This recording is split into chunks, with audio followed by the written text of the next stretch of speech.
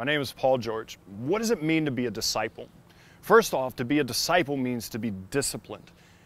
To be disciplined in the ways. Secondly, it means to be a follower, to follow someone or something, and to be disciplined in those ways.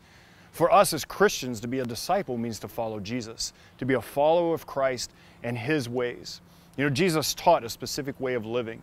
He invested in 12 men and more people and taught them how to live life, and they became disciples of Him.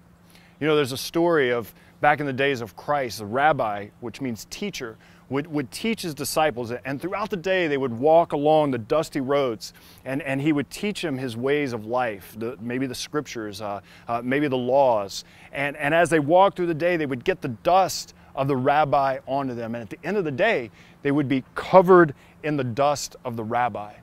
That's what it means to be a disciple. To follow Jesus and to be covered in the dust of Christ, to be covered in His ways and His teachings, in the art of what it means to live life the way Jesus taught it. So how do you become a disciple? First, you have to give your life over to someone or something. And for us as Christians, it means giving our life to Jesus, surrendering our life to Jesus Christ and saying, I'm no longer living for me, but I'm living for someone else, someone greater, someone bigger, someone who can satisfy me.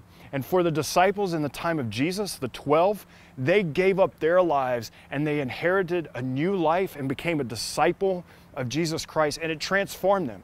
It transformed their whole life forever. And for us, the greatest thing that we can do in our life is to say yes to Jesus and to become a disciple of Jesus Christ in our life today, and it will transform us forever.